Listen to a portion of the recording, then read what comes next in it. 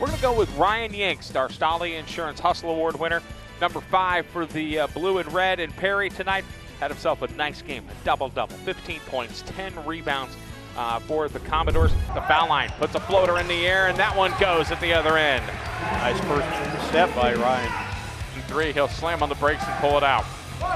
Now Yingst in the lane, floater is good. Smooth as coconut oil, if you will, with Ryan Yingst. In offense, averaging 63 per game as Yingst in the lane, the spin move, ooh-wee. Wow, that was pretty. Back to action underneath. Nice look to Yingst for 2 from the assist from Jeffrey Simpson. But he's played exceptionally well. Austin Elsesser, 48-39. Pass underneath. Yingst showing off that bull strength. Yeah, he did. On the road, and what is a tough atmosphere to play in. 67-46 in favor of Perry.